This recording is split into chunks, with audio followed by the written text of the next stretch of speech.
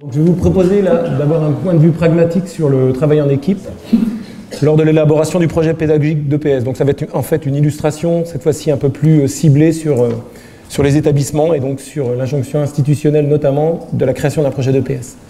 On va voir donc le fait que ce soit un contexte particulier de travail en équipe, et puis je vais vous proposer une analyse de quelques difficultés rencontrées par les équipes pédagogiques lors de l'élaboration ou l'actualisation des projets d'EPS, éventuellement voir quelques pistes de réflexion pour les dépasser, que j'ai pu mobiliser lorsque je faisais des formations continues. Donc pourquoi, entre guillemets, je vous parle de ça? Tout simplement parce que j'ai eu l'occasion depuis 2006 d'animer des stages de formation continue sur l'élaboration et l'actualisation du projet d'EPS, au regard de la mise en place des nouveaux programmes, bon, seul ou en duo, notamment avec Serge, Xavier Marguet ou Joël Andréani. Alors, on s'aperçoit que c'est un contexte particulier du travail en équipe, qu'il y a une augmentation de la nécessité du travail en équipe dans les établissements pour organiser le suivi des élèves, pour assurer le parcours de formation cohérent. Avec les textes de 2015, on se rend bien compte que le travail interdisciplinaire est de plus en plus nécessaire et que le travail intercycle est forcément demandé. Donc on a une vraie nécessité qui augmente au fur et à mesure des années. Vous avez, si on reprend chaque programme depuis 2008, on a à chaque fois un rappel sur les programmes EPS. Les textes nous rappellent l'obligation institutionnelle. Alors ils donnent aussi la fonction du projet d'EPS. Ils rappellent la responsabilité collective des enseignants d'une équipe des équipes dans les établissements scolaires. Et ils donnent des éléments du contenu du projet d'EPS. Je vous engage à aller les lire et de déplucher entre guillemets les différents programmes, notamment le dernier qui donne encore plus d'éléments sur le projet d'EPS. Alors pour moi, si je ne vais pas reprendre la définition de Maglev, mais le projet d'EPS constitue pour moi la politique éducative commune retenue par une équipe pédagogique pour répondre à la fois aux injonctions institutionnelles et aux besoins particuliers du contexte local dans un établissement. Mais c'est aussi les moyens pour élaborer ou mettre en œuvre ces injonctions, enfin pas ces injonctions, mais cette politique retenue, mais également les indicateurs pour l'évaluer. On oublie souvent ce dernier pendant, notamment par rapport à la définition qui est notée plus haut. Donc de par sa nature et sa forme, on voit bien qu'il constitue un travail collectif. Il faudra distinguer le projet mais comme l'a fait Julien, le projet d'EPS fictif du projet d'EPS réel. Soit il est fait par un individu, soit il est fait par un collectif. Soit il est inexploité, soit il est utile à l'ensemble de l'équipe. Soit il est arrangé pour pouvoir faire ce qu'on veut, soit il est contextualisé pour répondre à une vraie politique éducative. On pourrait faire d'autres contradictions comme ça. Je vous passe les premières. Donc là, j'ai envie de vous dire, pour que l'équipe élabore un projet d'EPS réel, cohérent et fonctionnel, on va dire qu'il y a 3 grandes catégories de tâches à mener qui peuvent poser des problématiques pour une équipe. Donc déjà, c'est déclencher et maintenir un travail collectif sur le projet d'EPS. Expliciter et organiser les différentes réflexions collectives sur les choix de la politique EPS. Et enfin, l'opérationnaliser et valider donc ces choix collectivement. Je vais essayer de vous proposer, si j'ai le temps, je n'ai pas déclenché le chrono, c'est pas gagné, un ou deux exemples dans chacune de ces catégories. Donc déjà, déclencher et maintenir un travail collectif en EPS. Il s'agit de passer d'un travail collectif imposé à un travail collectif désiré. On s'aperçoit que le projet d'EPS, il est imposé dans les textes. Il n'est pas forcément issu d'une volonté collective. Plus le contexte est difficile, plus on va avoir besoin des autres éventuellement pour fonctionner, mais c'est pas forcément de soi. On voit aussi des intérêts et des désirs différents selon les collègues pour travailler pour le projet d'EPS. Bon, il y a d'autres raisons qui nous amènent à faire émerger cette difficulté. Il y a des faux allants de soi. On demande un travail collectif, mais on est évalué individuellement sur le PPCR notamment. Donc il y a d'autres choses qu'on pourrait voir qui pourraient mettre en exergue la difficulté qu'on a. Pour moi, pour un des axes pour pouvoir, entre guillemets, déclencher ce travail collectif, ça serait d'identifier un produit fini pour objectiver les attentes de fin de formation et donner de l'intérêt pour tous. Pour ça, on pourrait déjà, par exemple, proposer 3 formes proposées du projet. Donc le projet synthèse, le projet articulé et le projet détaillé. Donc je vous montre après à quoi ça correspond. Mais ça serait aussi définir une cohérence de son enseignement et harmoniser ses pratiques. Ça serait, à travers une forme de méthode en pyramide inversée, définir une politique éducative commune qui transcende l'ensemble des choix qu'on fait notamment de nos séquences d'enseignement. Là, vous avez par exemple la première forme qu'on pourrait proposer. Ça serait pour un collègue qui veut vendre son projet APPN lors d'un conseil d'administration, où on résume tout simplement le projet d'EPS à travers quelques axes et les différents besoins qu'on aurait retenus d'une pratique. Vous avez la deuxième forme qui est, elle, un projet articulé, où là, vous avez plusieurs types de tableaux que je mobilisais lors des stages, avec Serge notamment, où vous avez la définition de la politique éducative commune, qui permet, par exemple, à un stagiaire qui arrive dans l'établissement de voir qu'est-ce qu'on fait en EPS et pourquoi on le fait. Le dernier format du projet d'EPS, c'est ce que j'appelais vulgairement les classeurs, le traitement des activités, les outils réalisés par les enseignants, où on avait, j'allais dire, les outils nécessaires pour construire ces séquences d'enseignement. À travers ça, on voit bien que l'ensemble des collègues peuvent retrouver un intérêt différent par rapport à ces trois formes de projet.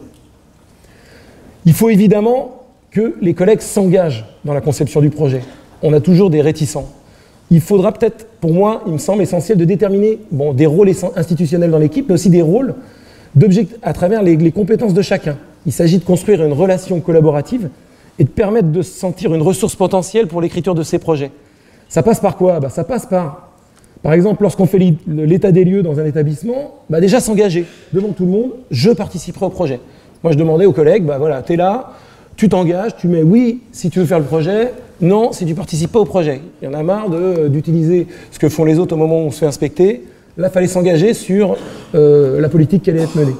La deuxième idée, c'était d'établir les ressources potentielles. Donc, par exemple, les spécialités que chacun avait ou les capacités que chacun avait, notamment dans les relations interdisciplinaires. On avait les collègues qui étaient spécialistes d'une activité, on aurait pu les solliciter ensuite sur le traitement des activités pour qu'ils proposent un écorché sur lequel on pourra discuter après. Ensuite, c'est éventuellement évaluer son niveau d'élaboration du projet. Au regard des nouveaux programmes, notamment en 2015, et établir son cahier des charges par équipe. Il faut savoir où on est et où va-t-on.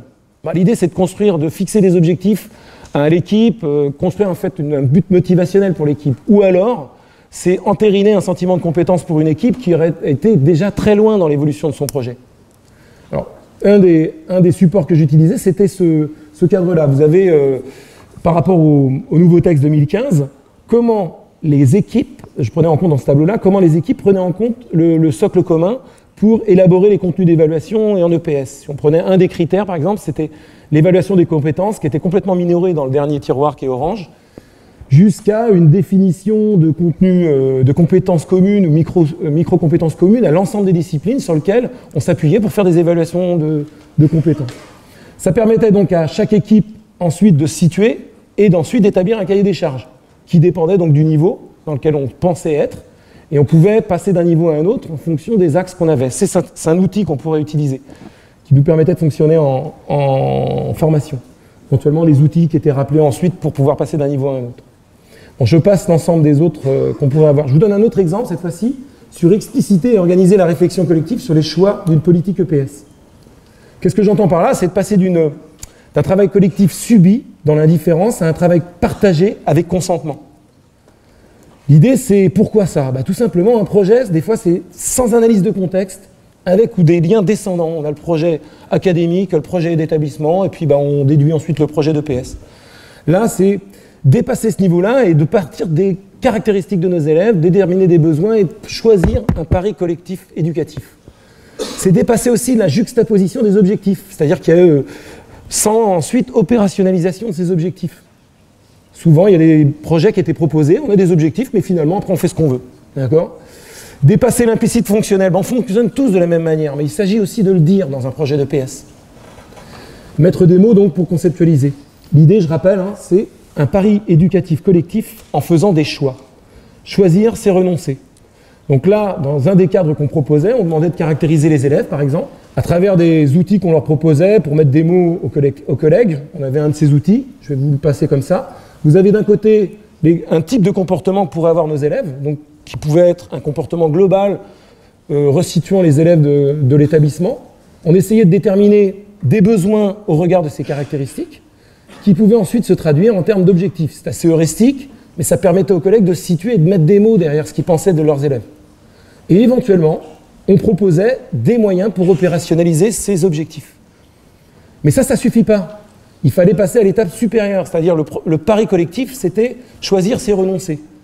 Vous avez des caractéristiques nommées, il fallait retenir les plus saillantes pour pouvoir ensuite définir des besoins qui étaient les plus saillants dans les caractéristiques retenues.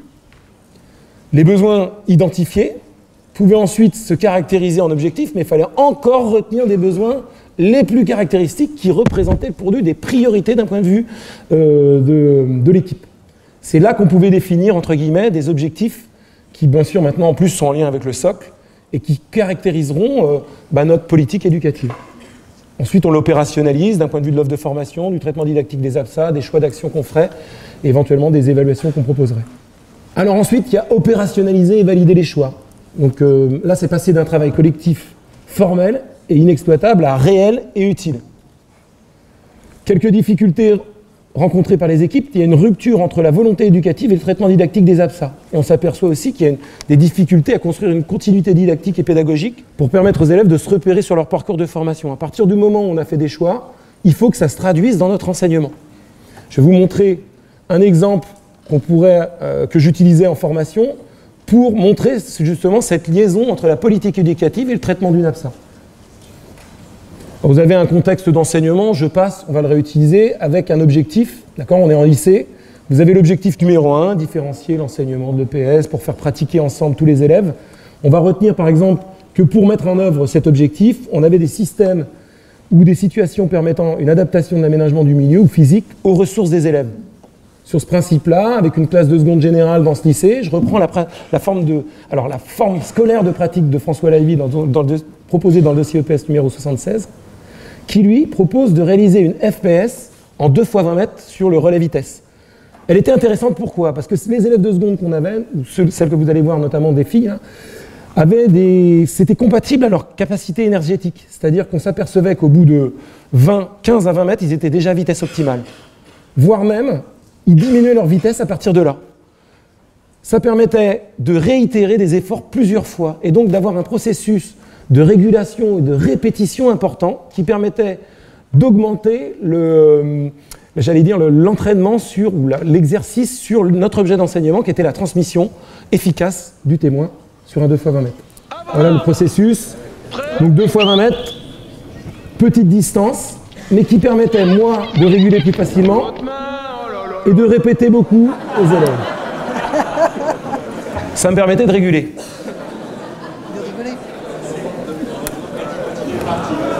Vu de plus loin, voilà, on s'aperçoit donc un système. Je ne détaille pas la forme pratique de scolaire de François, mais l'idée c'est que les élèves pouvaient passer 10 à 15 fois et étaient toujours mobilisés de façon optimale. Merci pour votre écoute. Merci.